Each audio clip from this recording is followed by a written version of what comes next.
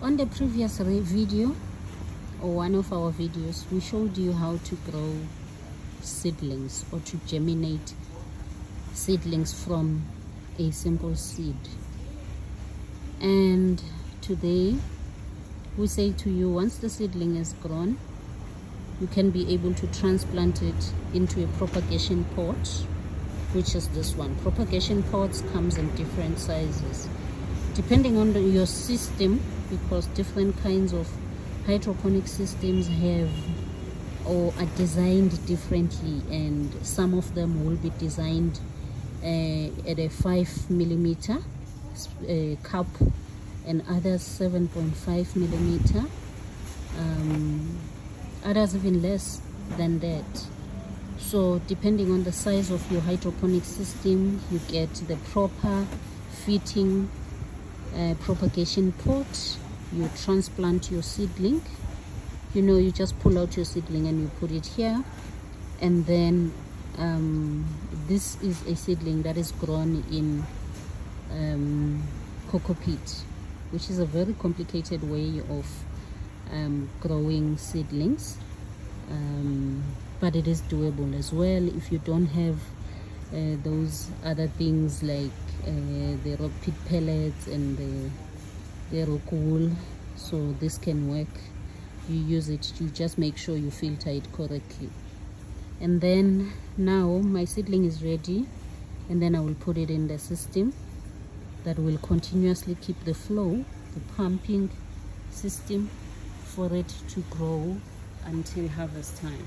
This happens right here in the system until you harvest. You don't even have to remove it in order to harvest or take it somewhere else. It doesn't need the soil. Coco peat is not the soil, though it looks like the soil itself, but it is not. And it doesn't have much nutrients for your plant, so you always have to add the nutrients to ensure that your plant is able to grow properly and it is well fed. Why are we doing this? It's because growing here is very much easy for the spinach. You see, for your plant that you put in the soil, every day your plant has to stretch its roots, searching for water, searching for nutrients. Sometimes it's too hot, sometimes too cold, and it doesn't get enough, and your plant growth is delayed. So when we do it here, we make sure that the nutrients and the water are right where your plant needs it to be.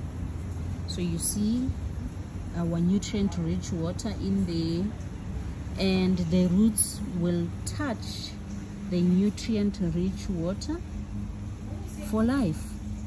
So it's not working hard searching for nutrients and all that, because the plant is not struggling with anything. It also doesn't get affected by pests, insects, those white flies, worms. There's so many things that are happening in the soil, I don't even remember the names. So because they are not there and your plant is lifted and safe here, it means you also don't have to put in chemicals. How awesome is that? Therefore, you are producing organic spinach. No chemicals, it's all clean. And the one who's eating it, which will be me as your customer, will actually feed on clean and healthy food. And that's exactly what we need for our bodies. So please make sure that you subscribe to Sbaini Metro Farming. You like, you share, and you comment. And we will keep teaching you all this.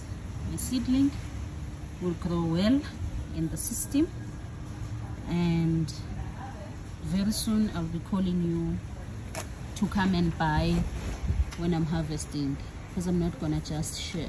I have friends, but I don't share for free. So please, my friends, don't come visit, come buy. Hydroponics farming is possible, it is doable, and it is affordable.